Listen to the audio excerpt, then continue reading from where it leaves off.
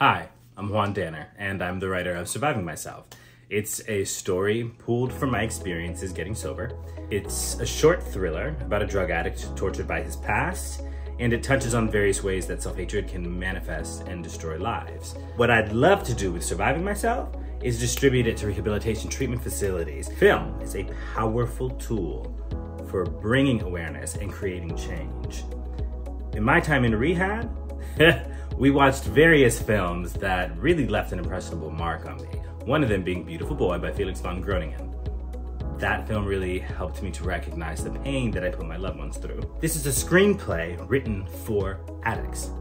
So often in film, we see someone struggling with substances. And then if we're lucky, we see them sitting in rehab, alive and ready to heal. But how? How did they stand the pain of self-hatred long enough to get sober or to go to rehab? This film will show us how, at least one way. It is a roadmap to facing the one thing I couldn't face in active addiction. My feelings. A feeling can never kill you. That's what this film will show. In a way even I've never seen before.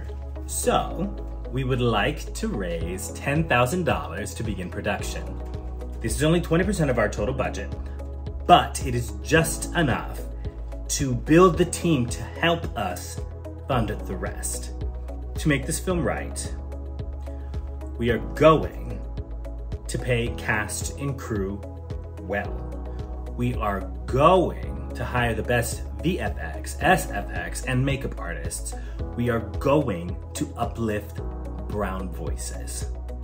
But we need your help to begin.